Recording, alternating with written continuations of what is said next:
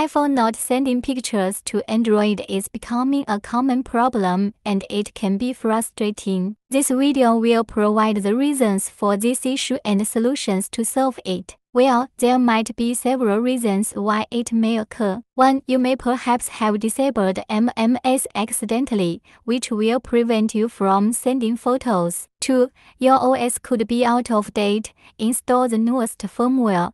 This can be done either through the device settings or iTunes. 3. There could be an error or a glitch lurking. You can clear it by force restarting or closing the Messages app and reopening it. 4. The receiving Android device might be blocked. Alternatively, they could have blocked your iPhone. 5. Maybe you do not have enough mobile data to share images. 6. You might have enabled the airplane mode accidentally. You cannot enable the cellular network to send messages. Don't worry, try their solutions to solve it. Fix 1. Ensure MMS Messaging is enabled. 1. Open your Settings app and select the Messages application. 2. Click the toggle on the MMS Messaging option to turn it on if it is disabled. 3. Now try sending an image again. Fix 2. Restart iMessage app on iPhone. 1. Open the Settings application and go to your Messages menu.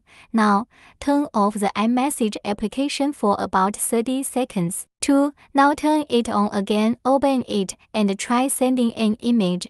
This should resolve the problem. If it fails, head to the next step. Fix 3. Try restarting your iPhone. Fix 4. Ensure your iPhone version is up to date. 1. Ensure you plug the device into a power source and connect to a Wi-Fi network. Now head to the Settings page, select General, then Software Update. 2. If an update is available, it will appear on the device. Click on Download and Install. Fix 5. Check for carrier updates. 1. Open Settings and select General and About. 2. If there are updates, you will see a notification saying new settings are available. Would you like to update them now? 3. Click the Update option to update the carrier. If a pop-up does not appear, then there is no update available. Fix 6. Enable cellular data. Fix 7. Force quit the Messages app. 1. On your device's home screen, just swipe upwards, then pause in the middle. 2. Scroll right,